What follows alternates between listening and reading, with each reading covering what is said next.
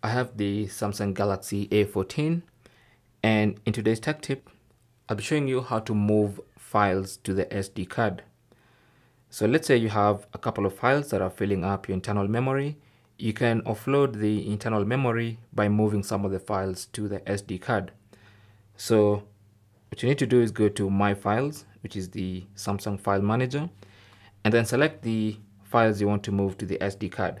Okay, so let's say for instance it's audio files. So just go to the audio files, and this shows the audio files inside the phone's memory. So what you need to do is select the file.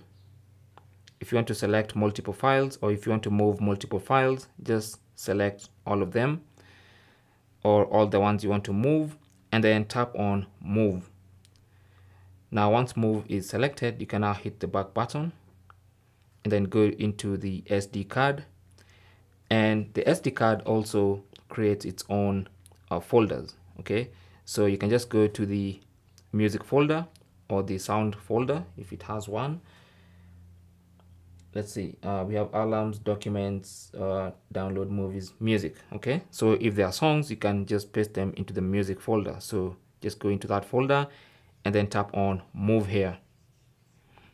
So it says rename file or replace existing one. Let's go ahead and replace.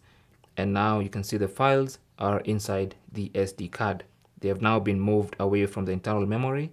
So now if you go to there, you will not find some of the files. You can do the same for videos in case you have any videos. So let's move these videos. Okay, so select. I'm going to select all of them and then choose Move, and then go back, go to the SD card, and then go to and look for a videos folder.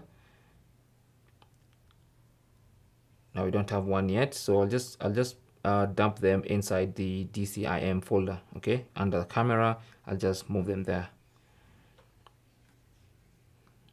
and you can see the videos are now inside the SD card. And that's basically how to move files to the SD card on your Samsung Galaxy A14. Thanks for watching. Leave your comments and questions down below, and good luck.